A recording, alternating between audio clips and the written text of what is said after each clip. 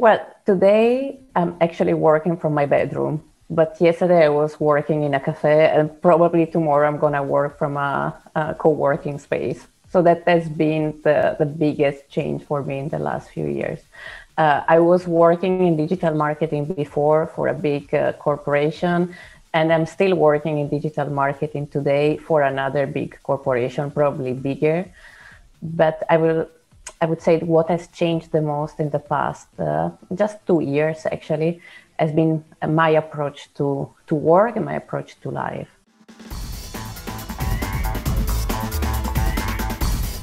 So I've been moving from a working experience in Sweden, in a very Swedish company, with a type of work typical 9 to 5, and then I made a shift, deciding to prioritize my life and my health compared to job, to status, to the idea of success with whom I've been growing up. And now I give myself the possibility to choose the client I work with, when I work, from where I work. And that has been a small but extremely important and big change in my life, because it gives me the possibility to be aligned to my values.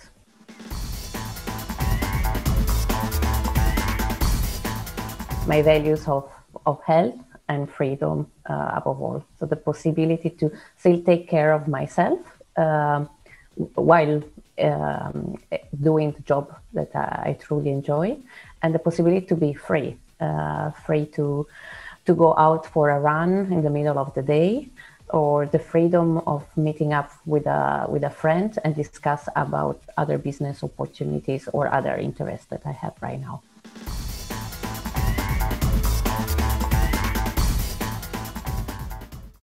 Well, the transition has definitely not been easy. I would say it has been a process of 4 years. I actually been thinking through that quite a lot. The moment I decided to quit my previous job to the actual moment when I said I resign, well, it has been a 4 year 4 year process in between. I had everything in Sweden. I was really in my comfort zone.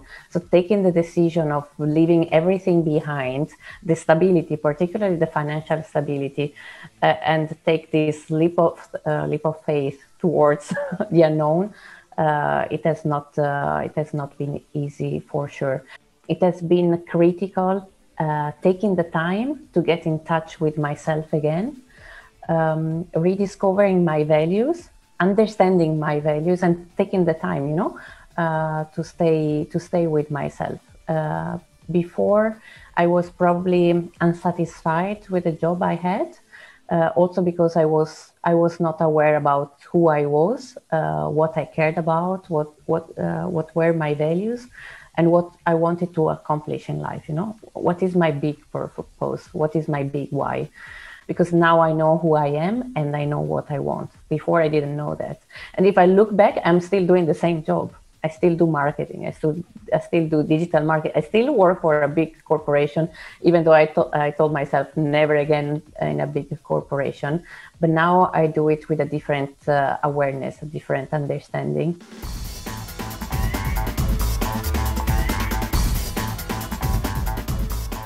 I don't believe my values have changed a lot before and after. What I believe has changed has been my understanding of my own values. Before, I was talking about values without taking the time to reflect about what they really meant to me. Now I know what they mean and I live according to that. And if I need to score them, I would say on top 3, I would put unity. And why I say unity is because I have realized now more than ever that I'm a connector. I love connecting people. That is my true strength, my true natural talent. I'm still in a journey trying to understand how to translate this ability into a real job. But definitely I can see that unity as a value comes out even stronger when I have the possibility to connect people, to understand who I have in front, what's his or her problem, challenge, struggle, and how I can help. Unity has become even stronger in the past few years, and definitely the ebbf communities and the ebbf members have helped me in that, being unity as one of the core values of the organization.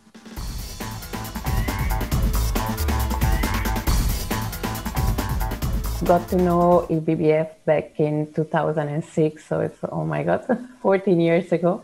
My first interaction were in Italy, working for a student organization, ISEC, and one of the ebbf founding members, Beppe Roviati, introduced me to ebbf. And since then, well, it has been love at the first sight. Since then, I've been a passive and an active member throughout the 14 years. Being part of the volunteering group in different occasions and helping the organization. But the beauty of it has been realizing that ebbf is my source of energy. If I think back about my darkest moments in my career, when my work was actually draining all my energy, ebbf as a network, as a community, was the space where I was regaining that positive energy that I needed then to go back to my actual work. I have met amazing people that have inspired me. And when I'm part of ebbf, I feel I'm not alone. I'm not alone in this journey in making the world a better place. So many inspiring stories of people that actually put values into action. It's not only about talking about what we can do for the world, people that have actually made a concrete change in this world. Every time I feel down or every time I feel I cannot do it, I cannot make it. Well, I know that there have been hundreds of people that have passed through ebbf in the past 14 years that have actually made it. And if they have done it, why not?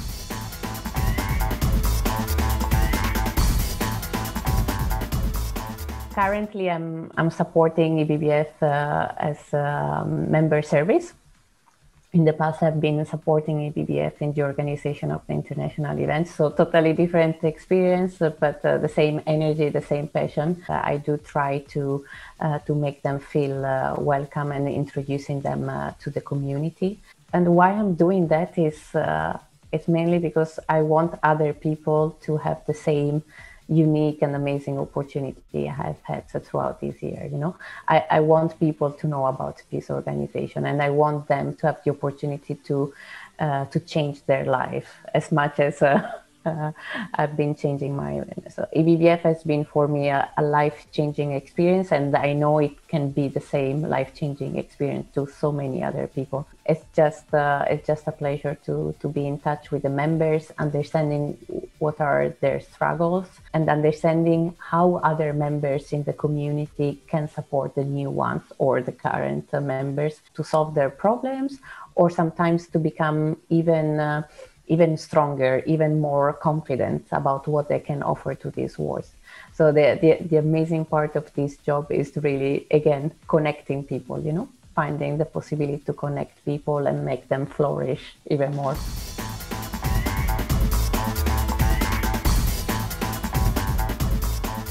Members often feel alone when it comes to making a change or trying to make a change in their current organization. I would say most of the members still work in a traditional workplace and in a traditional corporation, and they are aware about their values. They know they want to make a change, but often they work in a corporation that doesn't allow that. It doesn't allow them to be themselves, to talk about values, to talk about spirituality, to talk about ethic. They don't have a platform to share and have a deep conversation about how can we put into practice this process in a different way. How can we be more meaningful in the way we deliver services or products to our clients? So they feel a little bit lonely in this process, and I hope to find in ebbf this source of energy and inspiration. I think many members also have the difficulties to understand how to put into practice those values. Maybe they have grown up in a very spiritual environment where a lot of deep conversation are their daily bread, how we say in Italy, you know. But there is a difference between talking about values and there is a difference in putting them into practice. So I think there are many members that are struggling. And then there's a lot of other members that maybe work in a very niche type of industry and they feel alone in this journey. So they are looking for other people in their industry that have gone maybe through the same journey or are about to go through the same journey. So they are looking they're looking for companions.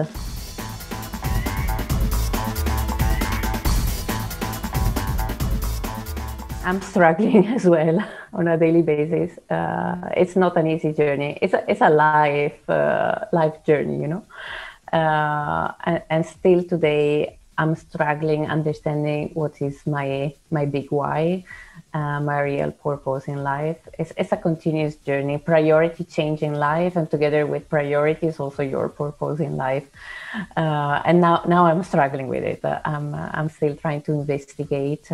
How I can contribute to this world. I love my current job because it gives me freedom, flexibility, the possibility to give priority to my health and my well-being. But still, I feel I'm not having a meaningful and positive impact, or not to that extent I would like. It's a daily internal struggle trying to understand how can I be more impactful.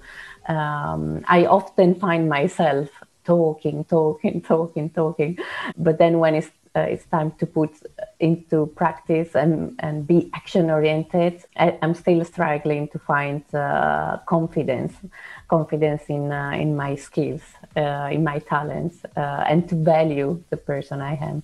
And I'm struggling also to have those conversations with those people that maybe are not sensitive enough to ethics, to spirituality, to values. It's not easy to have this type of conversation with people that are not used to it, you know, with those people that maybe have been in an organization, in a big organization for the past 25, 30 years, that have always been running business in the same way. They are very confident in the way they've been running business, and they are not open to listen to a new way of doing. And there I struggle because I would love to help them looking at business with different eyes, with a different perspective, and I still don't find the words. I still don't find the confidence, you know, to drive them into my side of this world.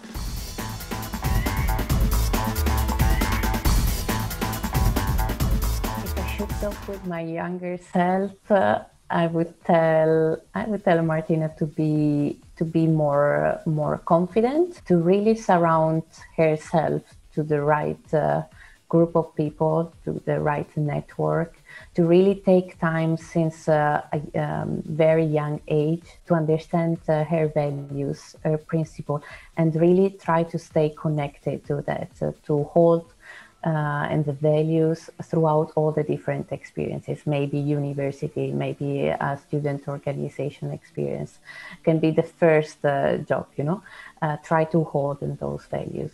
And also I would tell Martina to be patient. I remember when entering the corporate world for the first time, I wanted to change the world. I arrived with a lot of energy thanks to my experience in ISEC, the student organization, thanks to ebbf that already was there next to me, supporting me in this journey. And I entered the corporate world and said, I'm gonna change the world. And then you face reality, and then you understand that you are not alone, but pretty much you are in this journey. So I would tell Martina to be patient and not try to change the world, but try to change your surrounding. Start from your neighbor, start from your colleague sitting next to you, start from your own team. And once you realize you have a positive impact, and the people near you, you will see that will work like a snowball. You will have an impact. They will be inspired, and they will have an impact in another person. And that's how big changes happen. You know, not trying to change the world, but trying to support or inspire the change of that one person sitting next to you.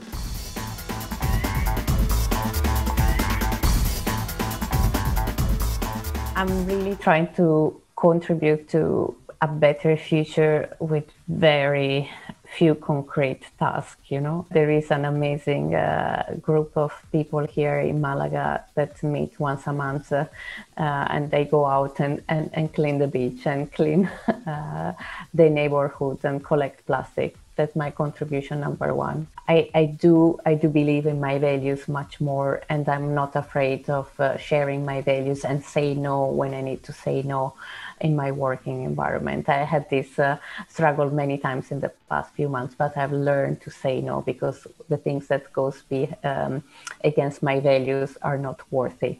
So that's my little contribution. I do have a lot of conversation with younger people and trying to inspire them and simply share my stories so that it becomes relevant to them as well. Support ebbf, and I will continue doing that because there is more need for volunteers. So if you have a few hours spare time during the week, do apply to become a volunteer of ebbf. That we need you. We need your energy and your inspiring story.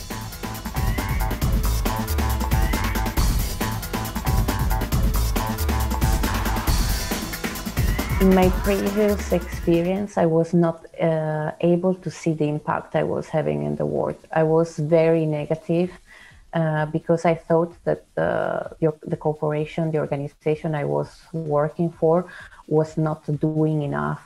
And I was finger pointing quite a lot to the organization without realizing that I could have my own impact through my daily work independently from the final vision or the mission of the organization.